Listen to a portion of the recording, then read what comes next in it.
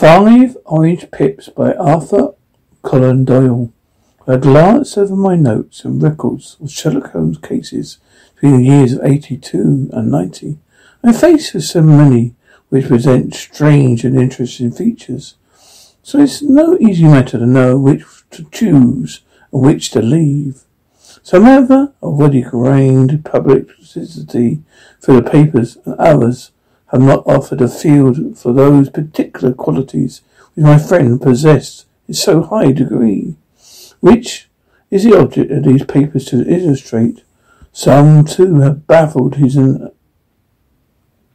analytic skill and would be his narratives, beginnings without an ending, while others have been partly cleared up, and have their explanation founded rather upon conjecture and surmise on the absolute logical proof which is so dear to him.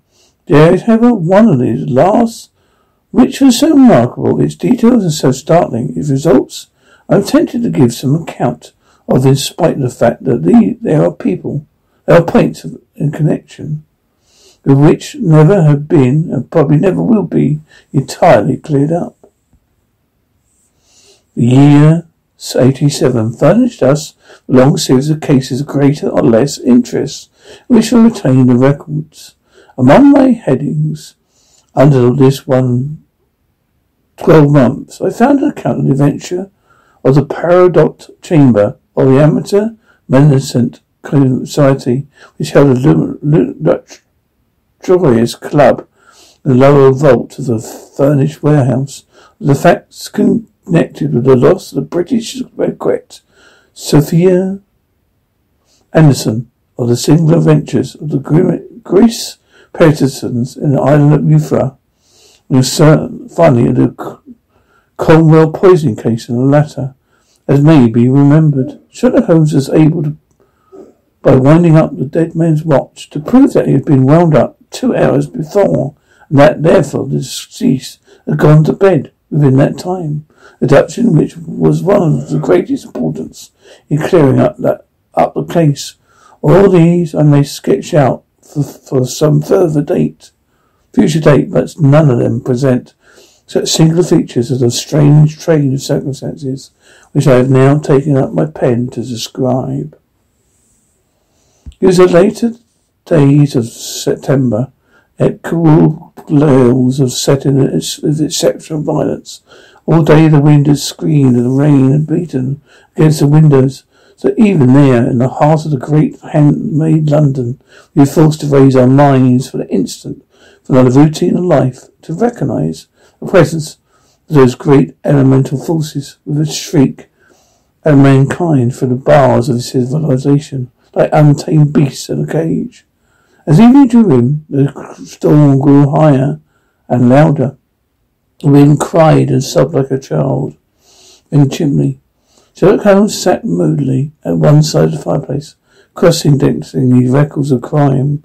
I, at the other, was deep in one of Clark Russell's fine sea stories, until the howls in the gate from without seemed to blend with the text and the splash of the rain, and lengthened out into a long swash of the sea waves. My wife was on a visit to her mother's, and for a few days I was a dweller once more in my old quarters at Baker Street.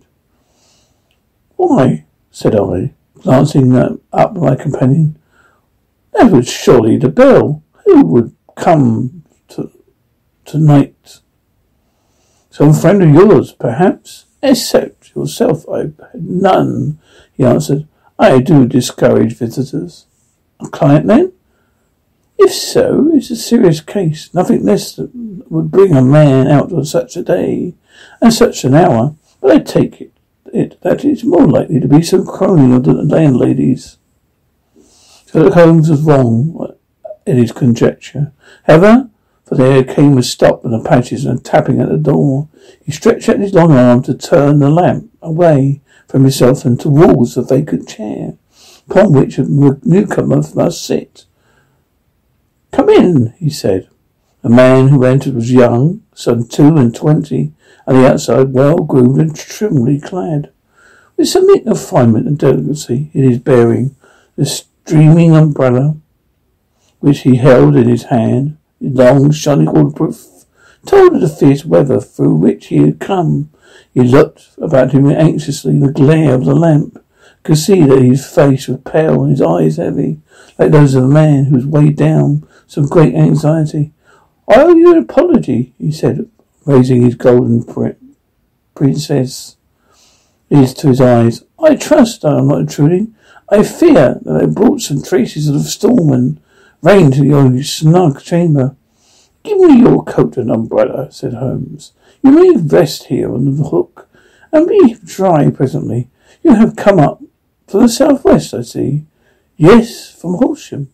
That clay and chalk mixture which I see in your toe caps is quite distinctive. I have come for advice. That is easy got, and help. That is always so easy. I've heard of you, Miss Holmes. Heard of Major Pendergrass, how you saved him in the Tranquil club scandal. Oh, of course, he's wrongly accused of cheating at cards. He said that you could solve anything. He said too much. That you've never beaten. I have been beaten 4 times, 3 times by a men, and once by a woman. But what is that compared with the number of your successes? It's true that I have been generally successful. And may be so with me. I beg that you draw your chair up and the fire and favour me with some details of your case. It's no ordinary one. None of these which come to me are. I am the last court of appeal.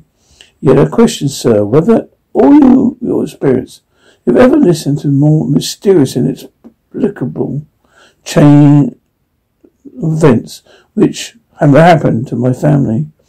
You fill me with interest, said Holmes. Pray give us the entire essential facts and commencement. I can afterwards question you to these details which seem to me to be most important. The young man pulled his chair up and pushed his wet feet out towards the blaze. My name, he said, is John Openshaw. But my own affairs have, as far as I can understand, little to do with this awful business. It's a hereditary matter. So to give you an idea of the facts, I must go back to the commencement of the affair. You must know that my grandfather had 2 sons, my uncle Elias and my father Joseph. My father had a small factory at Coventry. He enlarged at the time the venture bicycling. He had a patented of the Openshaw unbreakable tire. His business met with some success. He was able to sell it and retire upon a handsome compence. My uncle Elias emigrated to America. His young man became a planter in Florida, where he was reported to have done very well. At the time of the war, he fought in Jackson's army. Others under Hood. He rose to be colonel. But Lee laid down his arms by him. My uncle returned to his plantation, where he remained for 3 or 4 years. About 1869 or 1970, came back to Europe and took a small estate in Sussex near Horsham. He had made a very considerable fortune in the States. His reason for leaving them was his aversion to the Negroes, his dislike of the Republican policy, extending the franchise to them. He was a singular man, fierce and quick-tempered, very foul-mouthed when he was angry, and most retired disposition. During all the years he lived in Horsham, I doubt he ever set foot in the town. He had a garden, 2 or 3 fields around his house, where he would take in his exercise. Though very often, for weeks on end, he would never leave his room. He drank a great deal of brandy and smoked very heavily, but he would see no society and did not want any friends, not even his own brother. He didn't mind me. In fact, he took a fancy to me. At a time when he saw me first, I was younger, was 12 or so. This was the year 1878. After he had been 8 or 9 years in England, he begged my father to let me live with him. He was very kind to me in a weird way. When he was sober, he used to be fond of playing backgammon and draughts with me. He's represented both with servants and with the tradespeople. So by the time I was 16, I was quite the master of the house. I kept all the keys and could go where I liked and do what I liked, so long as I did not disturb his privacy. There was one single exception, however, for he had a single room, a lumber room, up among the outer attics, which invariably locked, which he found would never permit either me or anyone else to enter. With his boy's curiosity, I peeped through the great hole, but I'd never be able to see more than such a collection of old trunks and bundles as would be expected in such a room.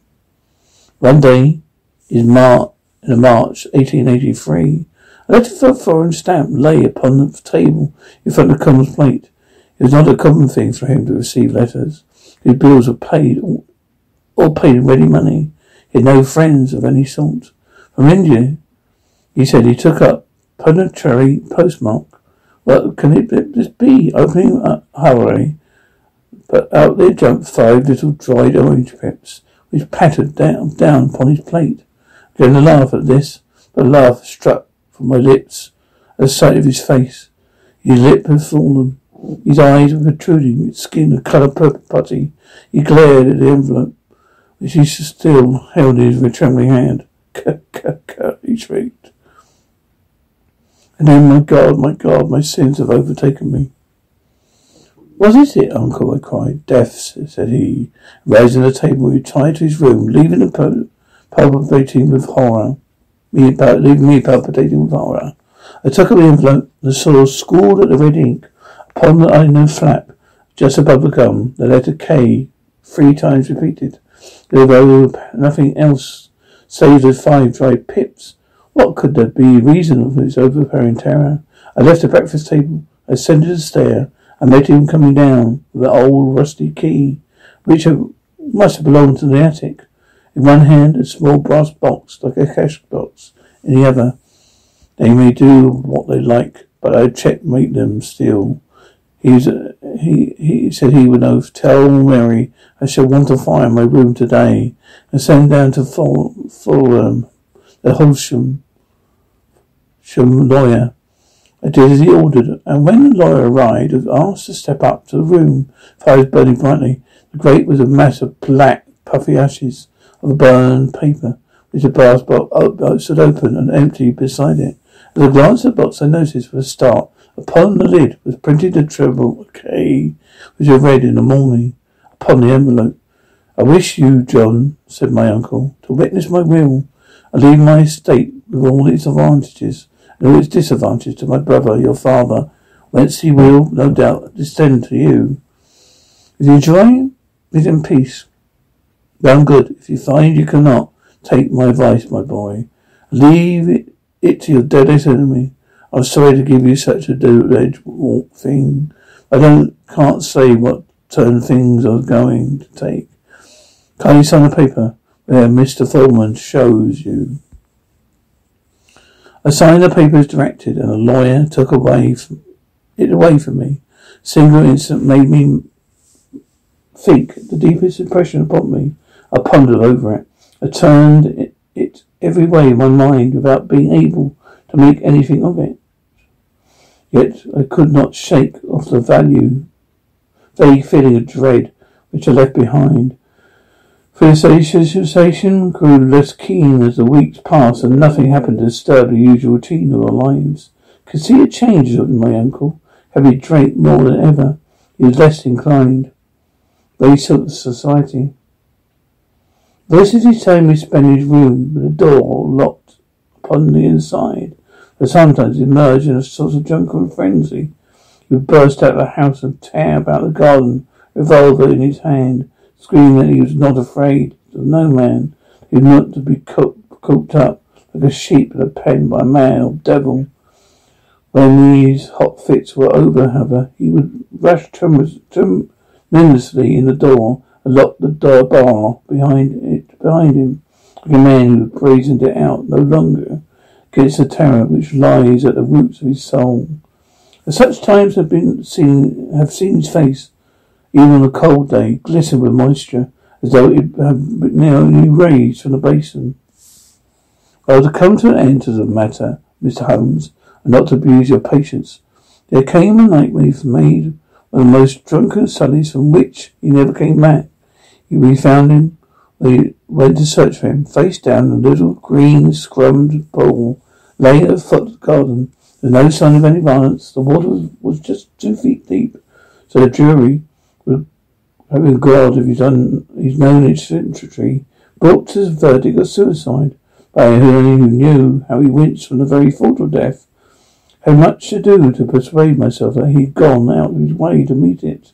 The matter passed over. My father entered into possession of the estate and some £14,000 which lay in his credit at the bank. One moment, Mr. Holmes interrupted. Your statement, I foresee, one of the most remarkable to which I have never listened. Let me have the date of the reception by your uncle and the letter, a date of his supposed suicide. The letter arrived on March 10th, 1883. His death was 7 weeks later, upon the night of the May 2nd. Think you proceed. When my father took over the Horsham property, he, at my request, made a careful examination of the attic, which had been always locked up. He found a brass box there, though its contents had been destroyed. Inside the covers of the paper label were the initials of KKK repeated upon it. Letters, memoranda, receipts, and a brochure written beneath. There we presume indicated the nature of the papers destroyed by Colonel Openshaw. For the rest, there was nothing of much importance in the attic, save a great many scattered papers and notebooks bearing upon my uncle's life in America. Some of them were of the wartime, and showed that he had done his duty well and had borne the repute of a brave soldier. Others were date during the Reconstruction of Southern States, were mostly concerned with politics, for he had evidently taken a strong part in opposing the carpetbag politicians who sent down from the north. Well, at the beginning of 84, when my father came to live at Holsham, and all went as well as possible with us until January of 85. On the 4th day, New Year, I heard my father give a sharp cry of surprise. We sat together at the breakfast table. There he was, sitting with a newly opened envelope, one hand and 5 dried orange pips in the outstretched palm of the other one. He always laughed at what he called my cock and bull story about the colonel, but he looked very scared and puzzled now, and the same thing had come upon him. Why, what on earth does this mean? Johnny stammered. My heart had turned to lead it. It's the KKK, said I. He looked inside the envelope. So it is, he cried. Here are the very letters. But what is this written above them? The papers on his put the letters on the sundial. I read, peeping over his shoulder. What papers? What sundial? He asked. Sundial in the garden. There is no other, said I, but the papers must be those that are destroyed. Pooh, said he, gripping hard at his courage. Here we are civilized land here. We don't have tomfoolery of this kind. What does this thing come from? From Dundee, I answered, glancing upon the postmark. Some preposterous practical joke, said he. What have I to do with sundowns and papers? I shall take no notice of such nonsense. I should certainly speak to the police, I said. He laughed at my pains. Nothing of the sort. Then let me do so. If I forbid you, I won't have a fuss made about such nonsense. It was vain to argue with him, for he was a very obstinate man, and went about, however, the heart was full of foreboding. On the 3rd day of the coming letter, my father went from the home to visit an old friend of his, Major Freebody, who is command one of the forts upon Portsdown Hill. And I was glad he should go, for it seemed to me he was farther from danger when he was far away from home. In that, however, I was an error. Upon the 2nd day of his absence, I received a telegram from the Major imploring me to come at once. My father fallen over one of the deep chalk pits which abound at the neighbourhood. was very senseless with a shattered skull. I hurried to him, but he passed away without seeing ever recorded his consciousness. He had, it appeared, been returning from Fulham in twilight, and his country was unknown to him. The chalk pit unfenced. The jury had no hesitation in bringing in a verdict of death from accidental causes. Carefully I examined every fact connected with his death. I was unable to find anything could suggest the idea of murder. There were no signs of violence, no footstep marks, no robbery, no record of strangers ever being seen upon the road. And yet I need not tell you that my mind was far at ease, as well nigh certain that such foul plot had woven around him. In a sinister way it came into my evidence. You will ask me why I did not dispose of it. I answer because I was well convinced that our troubles were in some way dependent upon that incident, my uncle's life. The danger would be pressing in one house as it is in another. It was in January 85 that my poor father met his end. 2 years and 8 months have elapsed since then. During that time I had lived happily at Belgium. I began to hope that this curse passed away from the family, ended from the last generation. I began to take comfort too soon, however. Yesterday morning the blow fell, the very shape which he had come upon my father. The young man took out from his waistcoat a crumpled envelope. Turning to the table, he shook it about upon it 5 little dried orange pips. This is the envelope, he continued. The postmark is London, Eastern Division. Within the post, very words which upon my father's last message, KKK, then put the papers on the sundial. What have you done? Asked Holmes. Nothing. Nothing? To tell the truth, he sank his face into his thin white hands. I felt hopeless.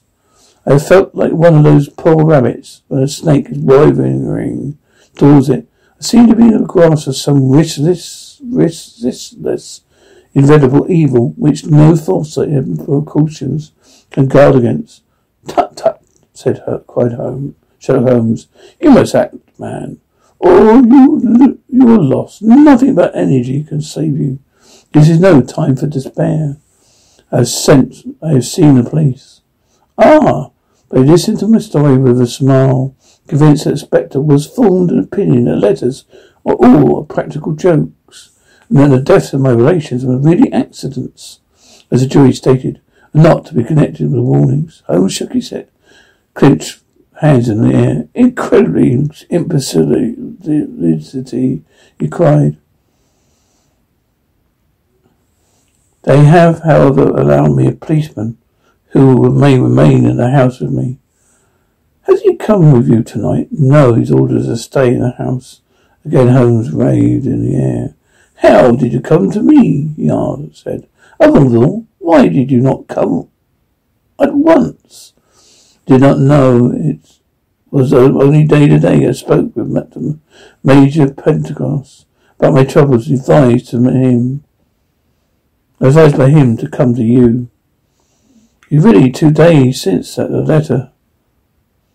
We should have acted before this. But you know further evidence, I suppose, that which you have placed upon before this.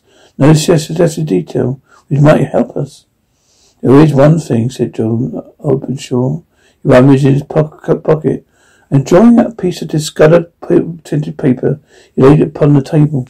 I may have some remembrance, said he, that on the day that my uncle burned the papers, observed that small unburned margins, which lay amid the ashes, were this peculiar colour. I found this single sheet upon the floor of his room. I inclined to think maybe one of the papers which has perhaps fluttered out among the others. In that way he escaped destruction. Beyond the mention of pips, I do not see it helps so much. I think myself that this is page of some private diary. The writings are undoubtedly of my uncle's. Holmes moved the lamp. We both bent over the sheet of paper which showed its ragged edge, and between, indeed from the torn from a book, it was headed March 1869. Beneath the following emmemorial notices. 4th, Hudson came. Same old platform. 7th. Sent the pips on Macaulay, Padmore, and John Swan. Sent Gusty. 9th. Macaulay cleared. John. 10th. John Swain cleared. 12th. Visited Padmore. All well. Thank you, said Holmes, folding up the paper, returning to our visitor. And now you must on no account lose another instant. We cannot spare time to discuss what they told me. You must get home instantly and act. What shall I do? There's but one thing to do. It must be done at once. You must put this piece of paper you have shown us into the brass box which have described. You must put in a note to say that all the papers were burnt by your uncle, and this is the only one which remains. You must assert in such words as will carry conviction with them. Having done this, you must at once put the box upon the sundial as directed. Do you understand? Entirely. Do not think of revenge or anything of the sort at present. I think we may gain that by means of law we have a web to weave while theirs is already woven. First consolation is to remove the pressing danger which threatens you. Second is to clear up the mystery and to punish the guilty parties. I thank you, said the young man, rising and putting up on his overcoat. You have given me fresh life, I hope. I will certainly do as you advise. Do not lose an instant, and above all, take care of yourself in the meantime, for I do not think you can be a doubt that you are threatened by a very real and imminent danger. How do you go back? By train from Waterloo. It is not yet 9. The streets will be crowded. I trust that you may be in safety, and yet you cannot guard yourself too closely. I am armed. That is well. Tomorrow I shall set to work upon your case. I shall see you at Horsham then. No, your secret lies in London. It is there I shall seek it. I shall call upon you in a day or 2 days, and use it as a box and papers. I shall take your advice in every peculiar. He shook hands with us and took his leave. Outside the wind still screamed, and the rain splashed and pattered against the windows. This strange wild story seemed to have come to us amid mad elements, blown in upon us like a sheet of seaweed in a gale, now to have been resolved by them once more. Sherlock Holmes sat some time in silence, his head sunk forward and his eyes bent over the red glow of the fire. Then he lit his pipe and, leaning back to his chair, he watched the blue smoke rings as they chased each other up to the ceiling. I think, Watson, as he remarked at last, that in one of all our cases we have none more fantastic than this. Say perhaps the final four. Well, yes, say perhaps that. And yet John Openshaw seems to me to be walking amid even greater perils than did the Sherlocks. But do you have, I asked, formed any definite, but have you, I said, formed any definite conception to what these perils are? There can be no question to their nature, he answered. Then what are they? Who is the KKK, and why does he pursue this? Why does he pursue this unhappy family? Sherlock Holmes closed his eyes, placed his elbows upon the arms of the chair, and the fingers up, tips together. The ideal reasoner, he remarked, would have not, when he had once been shown a single fact, all the bearings deduced from it, not only that all the chain events which led up to it, but also the results which could follow from it. As Caviar would correctly describe, a whole animal by temptation for single bones, and Zover, who has thoroughly understood one link in a series of incidents, should be able to accurately state all the other ones, both before and after. We have not yet grasped the results which the reason alone can attain to. Problems may be solved in a study which have baffled all those who sought a solution by either of their senses. To carry the art, however, is the highest pitch. It is necessary that the reasoner should be able to utilize all the facts which have come to his knowledge, and it is in this itself applies, as you already see, a possession of all the knowledge, which, even in these days of free education and encyclopedias, is a somewhat rare accomplishment. It is not so impossible, however, that a man should possess all knowledge which is likely to be useful to him in his work. I have endeavoured in my case to do, if I remember rightly, you on one occasion in the early days of our friendship defined my limits in a very precise fashion. Yes, I answered laughingly. It's a single document, philosophy, astrology, politics are marked at zero. Remember botany, verbal, geology, profound with regards to mud stains, marine region, within 50 miles of town, chemistry, centric, atomy and semantic, sensational literature, and crime book was unique. Violin player, boxer, swordsman, lawyer, a self-poisoner by cocaine and tobacco. And I think the main points of my analysis. Holmes grinned at the last item. Well, he said, I should say now that I have said then that a man should keep his little brain attic stocked with all the furniture that he's likely to use. Yes, he got away in a lumber room with his library. He can get it if he wants it. Now, for such a case as one which has been submitted to us tonight, we need necessarily to muster all our resources. Kindly hand me down the letter K of the American Encyclopedia, which stands upon the shelf beside you. Thank you. Now let us consider the situation and see what may be reduced from it. In the first place, we may start with a strong presumption. The Colonel Openshaw had some very strong reasons for leaving America. Men at the time of life do not change all their habits, exchange willingly the charming climate of Florida for the lonely life of an English provincial town. Extreme love of solitude in England suggests the idea is a fear of someone or something. We may all presume the working hypothesis is fear of someone or something that drove him from America. As what he was feared, we can only deduce by considering the formal letters which he received by himself, his successors. Did you mark the postmarks of these letters? First was from Pencherry, the second from Dundee, and the third from London, from East London. What do you deduce from that? They're all seaports. Then the writer was on board of a ship. Excellent. We have already a clue. There will be no doubt that the probability, strong probability, is that the writer on board of a ship.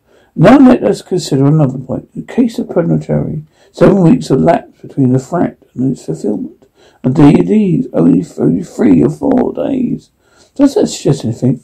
A greater distance to travel, but a letter had also a greater distance to come. And I don't see the point.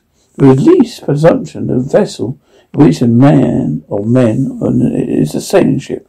It looks as they must always send their single warning or token before then starting upon their mission. You see how quickly the deed followed the sign where it came from Dundee. Is it if they had come from Planetary and the steamer, they would arrive almost as soon as their letter. But in matter of fact, several weeks elapsed. I think that those 7 weeks represented the difference between the mailboat and brought the letter and the sailing vessel which brought the writer. It is possible. More than that, it's probable. And now you see the deadly urgency of this new case. Why I urge young Openshaw to caution. The blow has always fallen at the end of the time when it would take the senders to travel a distance.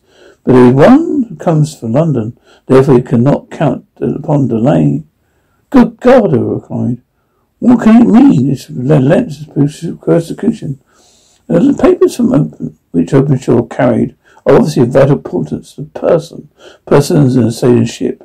I think it's quite clear that there must be more than one of them. A single man could not have carried out 2 deaths in such a way to deceive the coroner's jury. There must have been several in it. May have been men of resource and determination. The papers they meant to have. Behold of them, who it may. In this way, you see KKK ceases to the initials of an individual and becomes a badge of a society. But what society? Have you ever, said Sherlock Holmes, bending forward and sinking his voice, have you ever heard of the Ku Klux Klan? I have never. Holmes turned over the leaves of the book upon his knee. Here it is, said he precisely. Ku Klux Klan, a name derived from a fanciful resemblance to the sound produced by cocking a rifle. The terrible secret society was formed by some ex-Confederate soldiers in southern states after the Civil War. It rapidly formed local branches in different parts of the country. Lovely Tennessee, Louisiana, Carolina, Georgia, and Florida. Its power was used for political purposes, principally for terrorizing the Negro voters and murdering and driving the country of those opposed to its view. Hours of rages were usually preceded by warnings sent to the marked man in some fantastic but generally recognized shape, a sprig of orange leaves in some parts, melon seeds or orange pits in others. Receiving this, the victim might either openly procure the fallen waves or might fly from the country. If he braved the matter out, death would unfoldly come upon him, and usually in some strange and obscene manner. So perfect was the organization of society, so systematic its methods, there is hardly a case upon record where any man succeeded in braving it from impunity, in which any of its outrages were traced home to perpetrators. For some years, the organization flourished in spite of the efforts of the United States government and better classes of community in the South. Eventually, in the year 1869, the movement rather suddenly collapsed, because although there have been sporadic outbreaks, some sort, since that date. You observe, said Holmes, laying down the volume, that a sudden breaking up of society was consequent. The spirits of Openshaw from America, with their papers. It may well have been the cause and effect. It's no wonder he and his family some of the most peaceable spirits upon their track. You can understand that his register and diary may implicate some of the first men in the South. There may be many who will not sleep easy at night till it is recovered. Then the page we have seen is such we must suspect. It ran, if I remember right, send the pips at A, B, and C. That is, send the society warning to them. Their successive entries, and that A and B cleared, left the country. And finally C was visited by fear, sinister result for C. Well, I think, Doctor, that we may let some light in this dark place. Leave the only chance. Young Openshaw has, in the meantime, is to do what I have told him. There's nothing more to be said, to be done tonight. So hand over my violin and let us try to forget for half an hour the miserable weather and still more miserable ways of our fellow man. A Cleveland morning, the sun was shining with subdued brightness through the dim veil which hangs over the great city. Sherlock Holmes was already at breakfast when I came down. Excuse me for not waiting for you, he said. I have foreseen a very busy day before me. Looking into this case of young Openshaws, what steps will you take? I asked. It will be very much depend upon the results of my first inquiries. I may have to go down to Horsham after all. You will not go there first? No, I shall commence from the city. Just ring the bell and the maid will bring up your coffee. As I waited, I lifted an open newspaper from the table and glanced my eye over it, rested down a heading which sent a chill to my heart. Holmes, I cried, you are too late. Oh, he said, coming down with his cup. I feared as much. How is it done? He spoke calmly, but I could see he was deeply moved. My eye caught the name of Openshaw on the heading, tragedy near Waterloo Bridge. Here's the account. Between 9 and 10 last night, police constable Cook of H Division, on duty near Waterloo Bridge, heard a cry of help and splash in the water. The night, however, was extremely dark and stormy, so that despite the help of passers-by, it was quite impossible to effect a rescue. Alarm, however, was given, and by the aid of the water police, the body was eventually recovered. It proved to be that of a young gentleman whose name It appears from an envelope which was found in his pocket with John Openshaw. His residence is near Holshore. Conjectured he may have been hurrying down to catch the last train from Waterloo Station. In his haste and extreme darkness, he may have missed his path and walked over the edge on the small landing places for river sailboats. The body is exhibited no traces of violence. Can be no doubt that the deceased had been the victim of a fortunate accident, which should have the effect of calling attention to authorities to the condition of the riverside landing places. Stages. He sat in silence for over some minutes. Holmes, more depressed and shaken than I have ever seen him.